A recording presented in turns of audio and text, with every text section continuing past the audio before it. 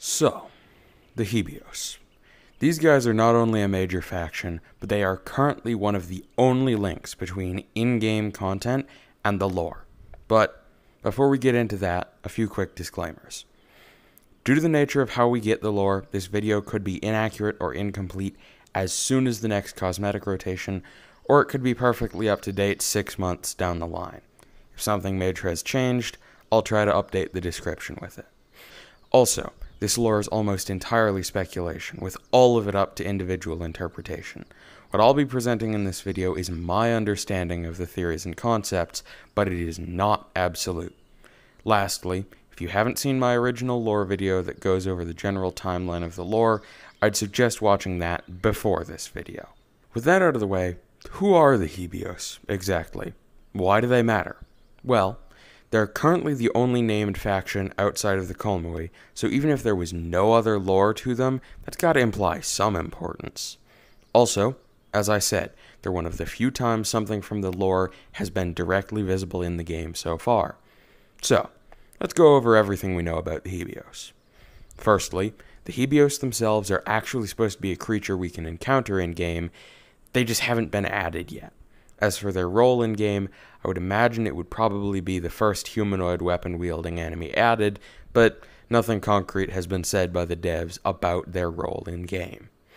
Also, the Hebios camps, sometimes known as the bandit camps, aren't actually where they're supposed to be. Their presence in the fields is mostly just a placeholder. I'm pretty sure that the camps are just supposed to be exclusive to the forest, but I haven't been able to find anything concrete to say if that's specifically the case or not.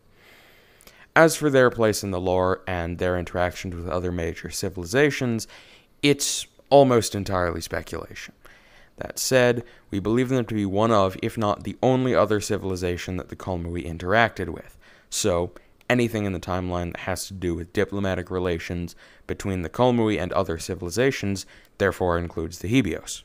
Specifically, young peoples of the town visiting surrounding peoples, those peoples sending envoys to the town to warn them of the danger of what the town was doing, and those envoys asking for information about the Kolmui's soul power, all very likely involve the Hebios. Besides those things, what we know of the Hebios is mostly just small tidbits of lore from individual cosmetics descriptions, so let's go over those. We know that some of the Hebios survived the Big Bad and the event.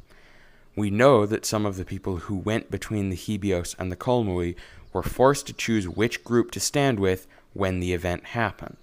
We can infer from the Tender of the Grasslands outfit that the Kolmui were actually invading the land that once belonged to the Hebios. Lastly, we know there were groups of adventurers trained by the Hebios and shunned by their original people because of it. Beyond that, very little is known. Unfortunately, for at least this video, most of the lore focuses on the Kolmui, the town, and the events in the world, so information on the Hebios specifically is sparse at best. That said, whenever they get implemented into the game, I suspect we'll get a huge batch of lore about them. Well, that's everything we've got about the Hebios so far. If you have a different interpretation or theory about what all of the information we have could mean, or if you have some information that I missed, leave it in the comments section below.